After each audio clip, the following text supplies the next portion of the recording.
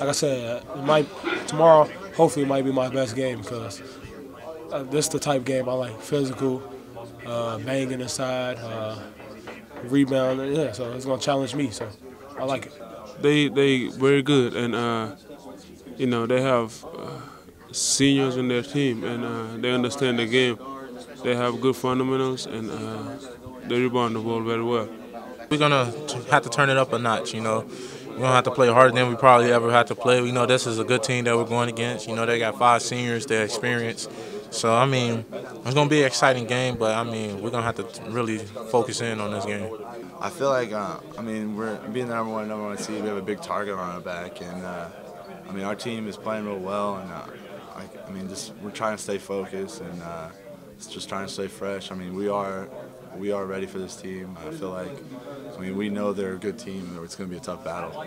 Yeah, what we would like to do, obviously turn them over and get into transition, but that's easier said than done. Just like it's easier said, we have to keep them off the glass. I bet you every team has tried that, and it's not easy. Just like a team says, yeah, well, we got to handle Louisville's full court pressure. It's easier said than done, and all we have to do is bring our game. Very physical team. They lead the country in rebounding, and they rebounded at all positions. So our guards are going to have to come back and rebound. Our big guys are going to have to do a great job, and then they shoot the ball really well from several spots. So we're going to have to be very physical. We're going to have to do great on ball containment and really get after them.